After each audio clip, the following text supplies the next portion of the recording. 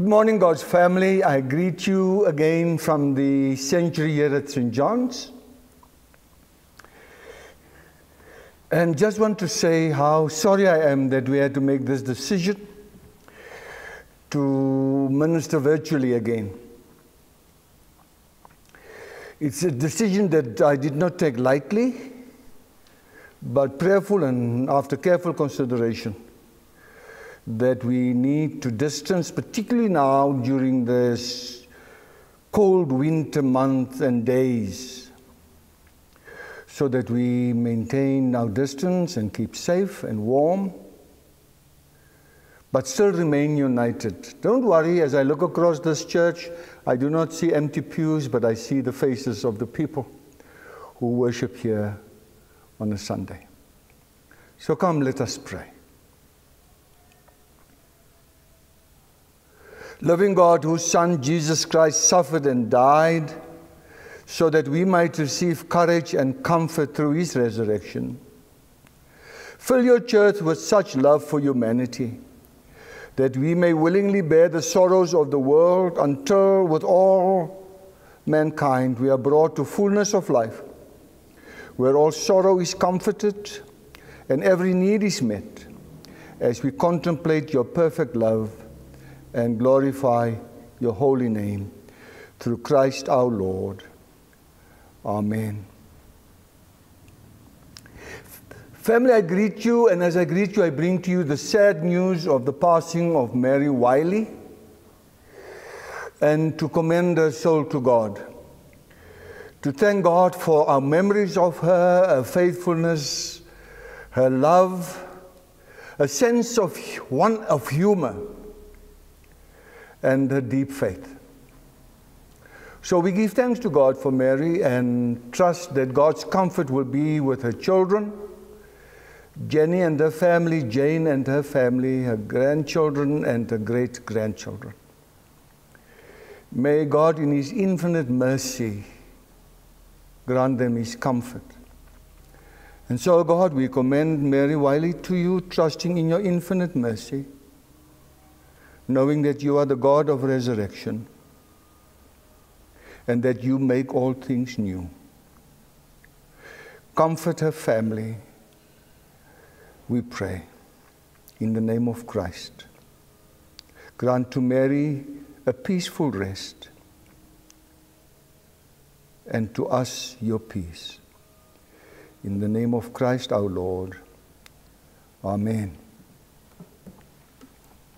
And then secondly, before I move into the readings and this, receive the good news from Ish. Mkabela worships here, Ish and his wife Bongi, is that Bongi received the highest honor from the French government, the highest honor that can be given to a citizen or to a person who's not a French citizen. So in a sense, Ish says Bongi was knighted by the French government. She received the highest honor. The only other person I know in this country who received that honor is Tuli Madonsela. The French government honored her as well for the work that she has done. Now, Bongi is known for her work with the Mandela Children's Fund. She started it and completed it with the work of the Mandela Children's Hospital and is now retired. And so she has been honored for that remarkable work she has done for more than 30 years. And we give thanks to God for Bongi and honor her for the work that she has done. Bless you, Bongi. And Ish, you may share in this moment with your wife. God bless. Amen. Dear family, our readings for today are first and foremost from the Psalms, and it's from Psalm 9, verse 9 to 20. And then there are selected verses from 1 Samuel chapter 17. But I want to suggest that we read the first 50 verses of the first book of Samuel in chapter 17. Is the story of David and Goliath. And then we read from 2 Corinthians chapter 6, verse 1 to 13. And we read from the Gospel according to St. Mark, chapter 4, verse 35 to 41. I read to you first from 2 Corinthians in chapter 6. As God's fellow workers, we urge you not to receive God's grace in vain, for he says, "In the time of my favor I heard you, and in the day of salvation I helped you." I tell you, now is the time of God's favor, now is the day of salvation. We put no stumbling block in anyone's path, so that our ministry will not be discredited. Rather, as servants of God, we commend ourselves in every way, in great endurance, in troubles, hardships, and distresses, in beatings, imprisonments, and riots, in hard work, sleepless nights, and hunger, in purity, understanding, patience, and kindness, in the Holy Spirit, and in sincere love, in truthful speech, and in the power of God, with weapons of righteousness in the right hand and in the left, through glory and dishonor, bad report and good report, genuine yet regarded as impostors, known yet regarded as unknown, dying yet we live on, beaten and yet not killed, sorrowful yet always rejoicing, poor yet making many rich, having nothing and yet possessing everything. We have spoken freely to you, Corinthians, and opened wide our hearts to you. We are not withholding our affection from you, but you are withholding yours from us.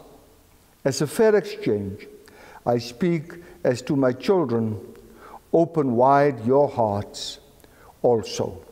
This is the word of the Lord, and thanks be to God. And then from the Gospel according to St. Mark, listen to the good news of Christ.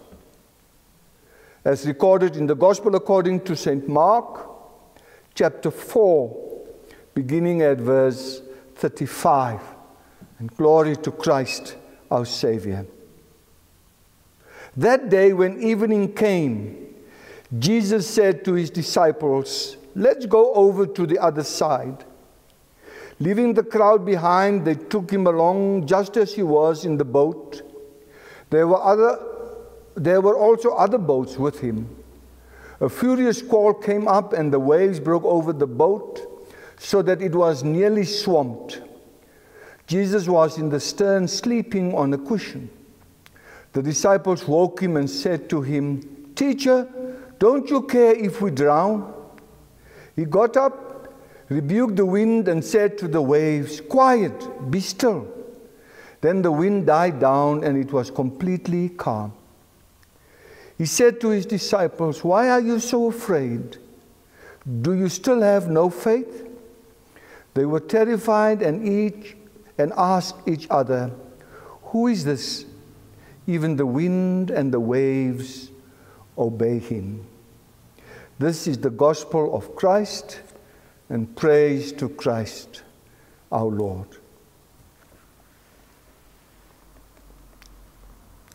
I think these are fitting readings, especially for today, as we have made the decision to worship in this way. It's a reading about fear and faith.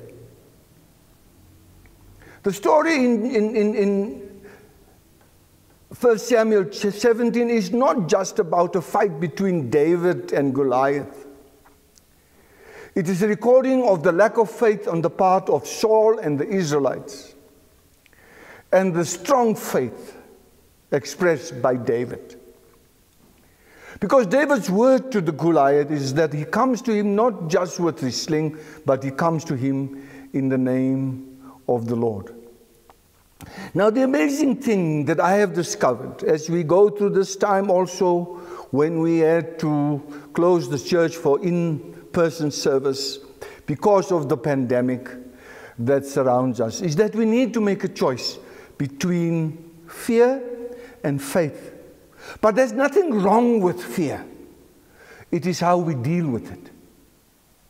For the Israelites and for Saul, their response to fear was to run away from the Philistines and from Goliath. For David, the choice was to face his fear with a deep faith in an unfailing God. And so that's where these lessons call us to. Paul's letter to the Corinthians, when he speaks to them, he wants to remind them that as followers of Christ, there will always be struggles and stumbling blocks on the way. There will always be moments when you need to make a choice between how you deal with your fear with the reality of your faith. When you face imprisonment, when you are being beaten, when you are without food, when you live as an exclusive, how do you deal with your fear in relation to your faith? I think that is the question that this moment and this time calls us to, and that these readings speak to.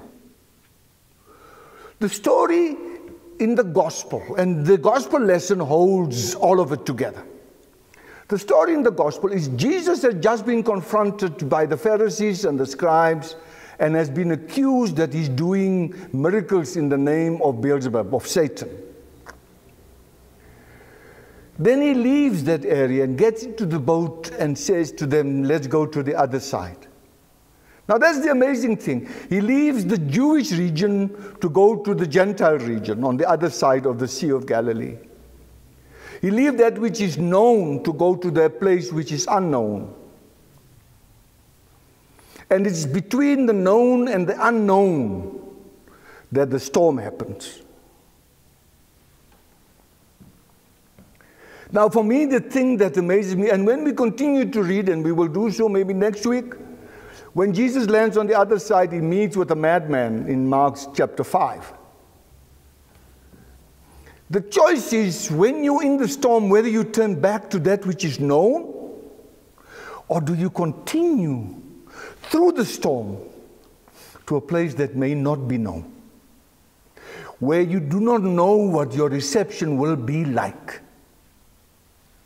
And so that's what Jesus does.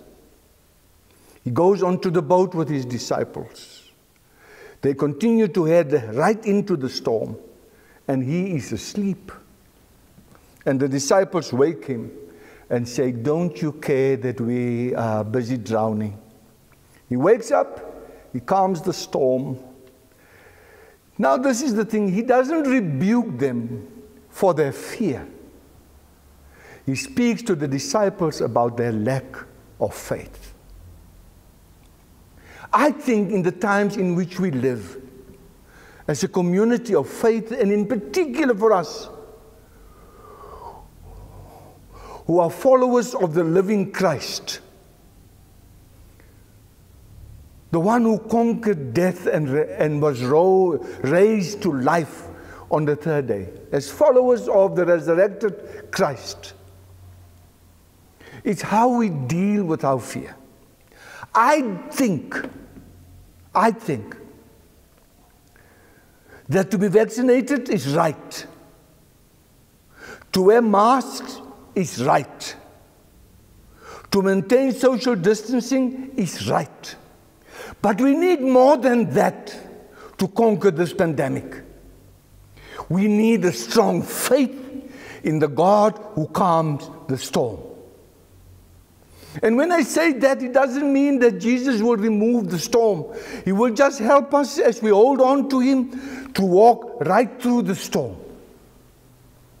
Fear is not about running away.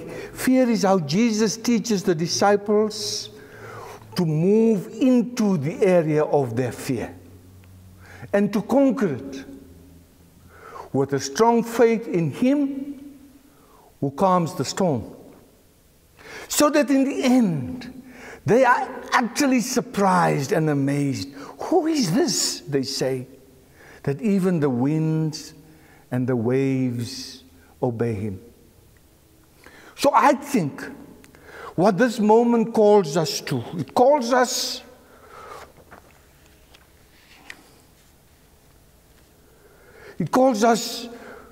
to a faith in a God who conquers the storm. It calls us to be constantly reminded that there's never a moment in that storm, even while Jesus is asleep, that he leaves the disciples. He stays with them in the storm. And his question to the disciples is not a question about their fear. It's a question that says, are you prepared in the face of the storm to hold on to me? I think that's the faith. That's the question that Christians in our day, as we face this pandemic, are faced with. To be prepared to hold on to him in spite of the storm. And know that he is the one who will carry us through the storm. And I pray that as we move towards that day, I lost my sermon, which is a good thing for us, you know.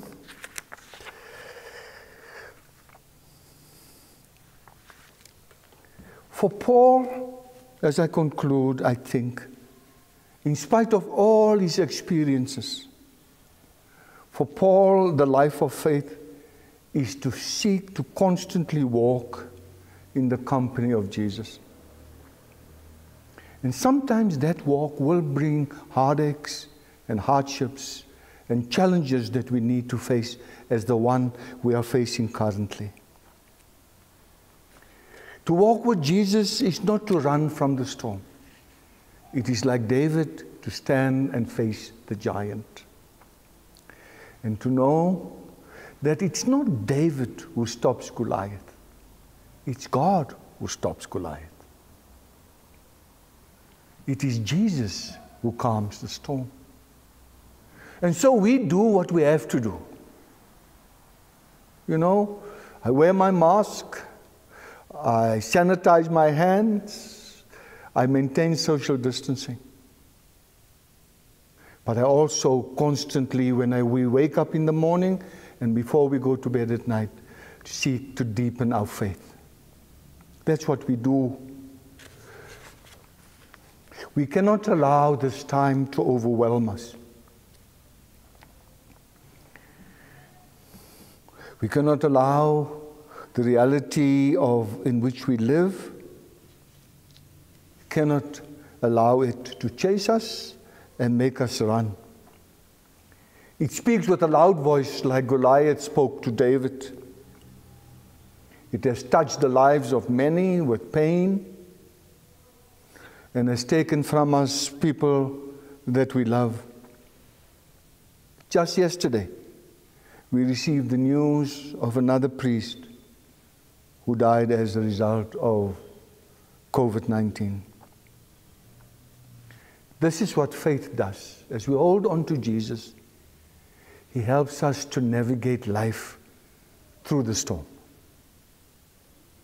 So I ask that as we move forward, that we hold on to him and allow him to teach us how to navigate life through the storm.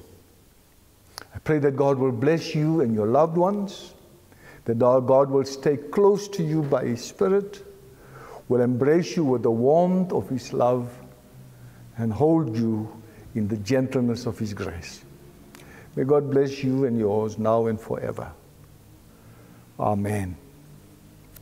Let us pray.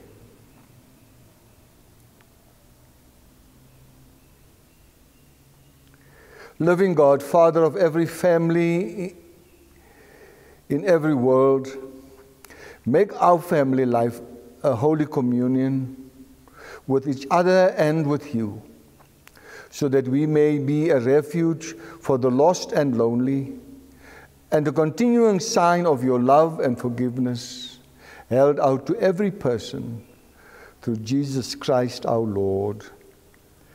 Amen. The Lord bless you and keep you. The Lord make his face to shine upon you and be gracious unto you. The Lord lift the light of his countenance upon you and give you peace. And the blessing of God Almighty, the Father, the Son, and the Holy Spirit, rest and abide with you and yours, now and forever. Amen.